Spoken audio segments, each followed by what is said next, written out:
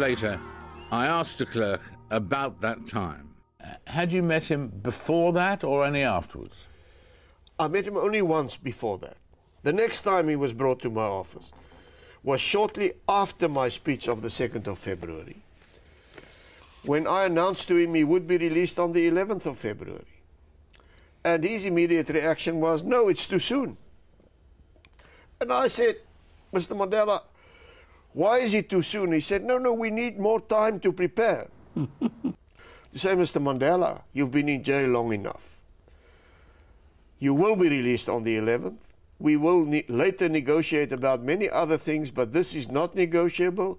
Now let's negotiate about what time of the day and from which place are you going to be released." He laughed and he accepted. Sometimes Mr. de Klerk does not get the credit that he deserves. I certainly pay a tribute to Mr. de Klerk, but have to say that someone up there must really have been on our side or betting for us. Yes. Because, I mean,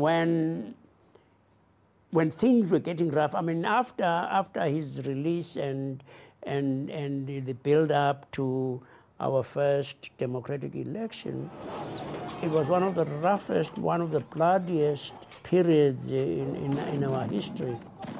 It did seem as if there was a third force that sought to undermine the process of negotiations.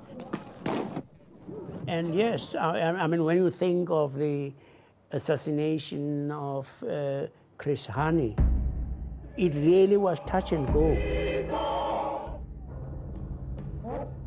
If we had had anyone but someone of the stature of Mandela, it would have been very, very difficult to have persuaded people in his ranks to lay down their arms, and getting people to say it's better to talk jaw rather than war. He had the stature to persuade very many in his own party who thought this is the wrong time to want to lay down arms, because these guys are not really trustworthy.